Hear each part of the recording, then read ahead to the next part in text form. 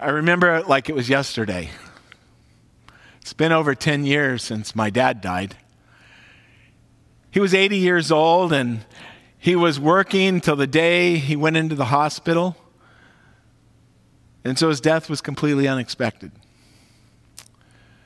I remember my first funeral as a young pastor in Denver, Colorado. It was for a 6-month-old baby. His name was Jesse. He had died from sudden infant death syndrome. I remember sitting in a hospital ICU waiting room with my mom as my dad was going under emergency heart surgery. They told us he wouldn't make it through the night if he didn't have the surgery. They couldn't finish the surgery, and they were rolling him back into his ICU room. And I can remember clearly hearing the sound over the intercom, code blue, and my dad's room number being called. I remember the heroic attempts to bring my dad back to life, but to no avail. I remember my mom's wailing in disbelief. This isn't how it's supposed to end. I remember sitting in a mobile home outside of Denver with baby Jesse's parents. I remember the uncontrollable wailing as they retold the events of earlier that day about discovering the lifeless body of their baby in his crib. Out of the depths I cry to you, O Lord. Hear my voice. Of all the emotions that wring our heart out, surely there is none that goes deeper than that of grief. And the Bible is filled with all sorts of stories recounting God's people who have been grieving. There's Abraham as he mourns and weeps by the side of his wife Sarah's lifeless body. There's Jacob clinging to his son Joseph's bloodstained cloak, crying in inconsolable anguish, "It's my son's robe." Or King David, as he hears of the death of his rebellious son Absalom. "Oh, my son, my son, my son. Would it have been I that died instead of you? Oh, Absalom, my son, my son." C.S. Lewis, the author, in what is perhaps his most personal of writings, and it's perhaps my favorite, A Grief Observed. It's basically his journal that he wrote, sharing his deepest personal thoughts and emotions following the death of his wife, Joy. And he writes, "No one ever told me that grief felt so like fear. I'm not afraid, but the sensation is like being afraid. The same fluttering in the stomach, the same restlessness, the yawning. I keep on swallowing. At other times, it feels like being mildly drunk or concussed. There's a sort of invisible blanket between the world and me, and I find it hard to take in what anyone says, or perhaps hard to want to take it in. It is so uninteresting. Yes, I want others to be about me. I dread the moments when the house is empty. If only they would talk to one another and not to me.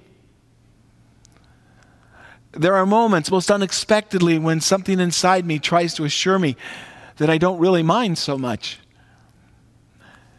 Not so very much, after all. Love is not the whole of a man's life. I was happy before I ever met her. I have plenty of what are called resources. People get over these things. Come, I shan't do so badly.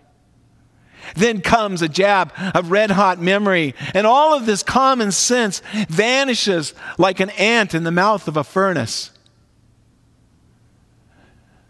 C.S. Lewis, like Mary and Martha in the gospel that we just heard read, the two sisters desperately, desperately grieving. This grief of Mary and Martha has long resonated with me for its complete transparency and the honesty connecting to what most of us all know all too well. In this account, we come face to face with grief as we enter midway through the story of Lazarus, Jesus just arriving in Bethany.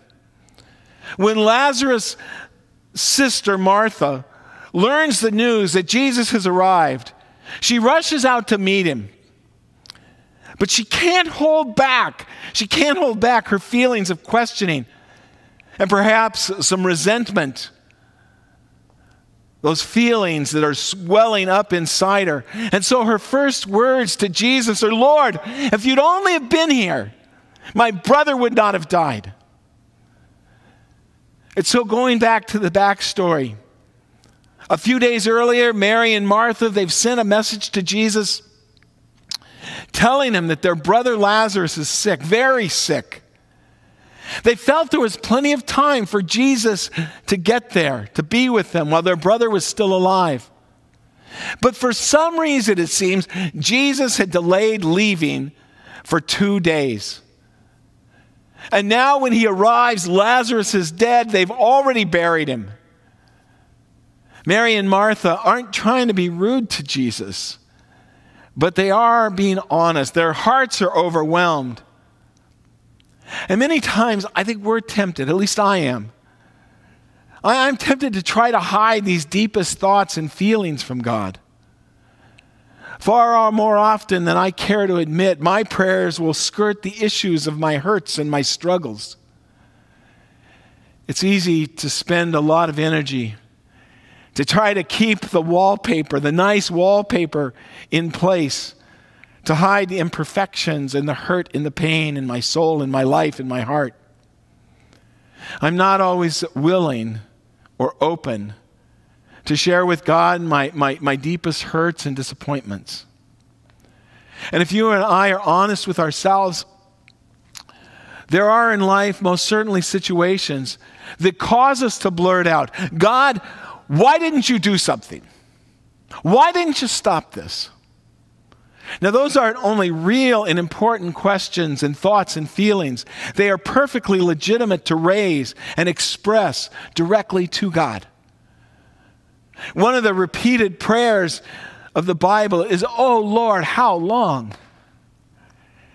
Psalm 13 says, "Oh Lord, how long will you forget me forever?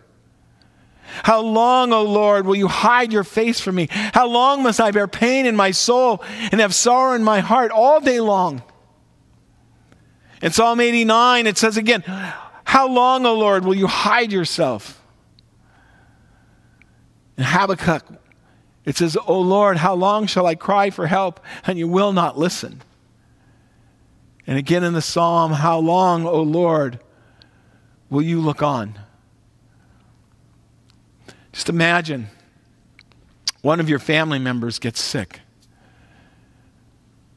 It's pretty easy to imagine right now in this time of coronavirus. It's a very real fear for many people. Fear that someone who has gotten sick will get sick very quickly. And they're so sick they start to decline at such a fast rate that you don't have time to communicate just how serious this is. And you try to go to someone that can help. And before you get there, their condition worsens. So you throw the message to the only one you can think that can help, because modern medicine, even today in this environment of coronavirus, is limited. And you're scared that your loved one is going to die. You're trying to do everything you can humanly possible to help them. And you're down to the only thing you have left. And finally, you find yourself crying out to the only one who you believe can do anything in this situation. You know that Jesus could fix this. But he needs to get here quickly because this virus is aggressive and it will not wait.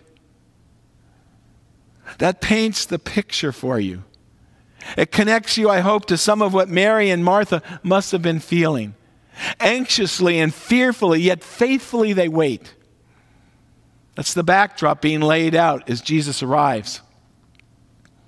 And Martha comes running to Jesus with these words, "Lord, if you had only been here, my brother would not have died." In that statement, there also lies a question of why. Why didn't you come when we first sent the message? But the words are also a profound statement of faith. Lord, I believe that you are the Son of God. You're the Messiah, the one coming into the world. And in fact, it was her faith in Jesus that gave her the freedom to come to him in this way, open, honest, and transparent. Throughout this pandemic season, maybe some of the most comforting words we can hear actually come from Jesus. From Matthew 11:28, when he says, "Come to me, all you that are weary and carrying heavy burdens, and I will give you rest." Certainly Mary and Martha were carrying one of the heaviest burdens that any of us can bear: the death of a loved one. And Peter reiterates this when he says, "Cast all your anxiety on him because he cares for you." Mary and Martha, in the midst of their pain, in the midst of their loss, in the midst of their grief, they clung to the faith and to the reality that Jesus did care for them. And so what is it that both Mary and Martha do? They accept the gracious invitation to come to Jesus with their sorrows and their disappointment, their hurts, their questions, and yes, probably even their anger. Lord, if you had only been here. And Jesus has extended this very same invitation to you and I. When Mary confronts Jesus a little bit later on in the story with her sorrow, it says that Jesus was greatly disturbed in spirit and deeply moved. It's important that we don't pass over this portion of the story quickly, because it's one of the most important connecting points that we have with Jesus. John describes Jesus as being deeply moved. That word literally means stirred up. We find the same word being used about the pool of Bethesda earlier in the gospel. If you remember, there was a paralyzed man who was waiting for an angel to come and to stir the water. Matthew uses this same word to describe King Herod when the wise men tell him of the birth of a new king of the Jews. It says he was shaken to the core. We start to picture what's going on within the heart of Jesus here. One translation, a Phillips translation of the New Testament, says Jesus was deeply moved and visibly distressed. And then it simply says poignantly that Jesus wept. What caused this enormous show of emotion on Jesus' part? Was it simply the sorrow that he saw in Mary and Martha, these two sisters? Was it the loss of his good friend Lazarus that caused him to be so deeply moved to tears? I'm sure that was a huge part of it. But I think there's more. At this moment, Jesus is confronting the sacredness of human life. Confronting the fact that life, not death, is God's intention. And life is God's gift. And so as Jesus is standing there outside the tomb, he was standing face to face with the scandal of death. You know, in our fallen world, we've in some ways come to terms with death. Yes, we grieve over it when it steals a loved one from us, whether they're 80 years old or 6 months old. But we've come somehow to accept its inevitability. For Jesus, in whom was life, and for the Scripture, death remains the enemy, an atrocity, an outrage against creation. Jesus, the one who came that we might have life, who brings life in its fullness, has come face to face with not only the sacredness of life, but the evilness of death. And from this comes the proclamation, I am the resurrection and the life, and whoever believes in me will live, even though they die, and whoever lives by believing in me will never die. What takes place here is this remarkable conversation with Jesus. Jesus, still trembling with emotions, has stirred so deeply within him. He walks determinedly to this great stone that's been rolled across Lazarus' tomb. And he says, take away the stone. And Martha protests because Lazarus has been in that tomb for 4 days. She tells Jesus there's going to be a stench. It was the stench of death. But Jesus would not be deterred. And so the stone is rolled away, and Jesus cries out in a loud voice, Lazarus, come forth. And then John tells us the dead man came out. A dead man raised, brought back to life. Even with this amazing miracle, it is sad to realize that there was going to come a day, there was going to come a time when Lazarus would die again. I was reflecting on this, and I got to thinking that maybe what he experienced, Lazarus experienced that day, was not so much resurrection at that point, but resuscitation. This is the last and probably the most powerful of the 7 signs in the Gospel of John. Gospel of John showing us who Jesus is. And like every other sign, it points to something greater than itself. That even death is defeated. The last enemy to be destroyed is death, wrote the Apostle Paul. Thanks be to God who gives us the victory through Jesus Christ our Lord.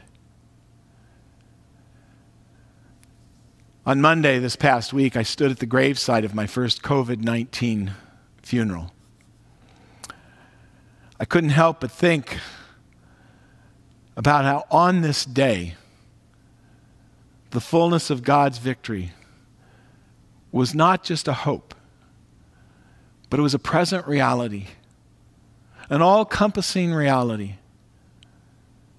Like Lazarus in his tomb,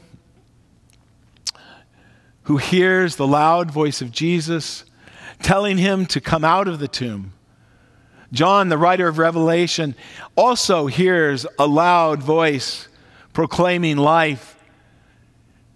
And it says, see, the home of God is among mortals.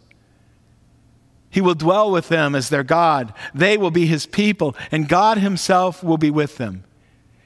He will wipe away every tear from their eye, and death will be no more. Mourning and crying and pain will be no more, for the first things have passed away. Until that day comes, and it will, death and grief will continue to be a part of our lives. And there will be times when we too will be deeply distressed. When we want to scream out from the depths of our soul, God, where were you? God, where are you? Where we want to cry out, God, if only. And at those times we remember the one who came to bring us life has won that victory at the cost of his own life. The one who promised Mary and Martha, "I am the resurrection and the life," was the one who cried on the cross for you and me, my God, why have you forsaken me?" Surely, he not only knows, but he bears our deepest griefs and carries our sorrows. And he comes that we might have life, not only for eternity, but also for the here and now. Amen.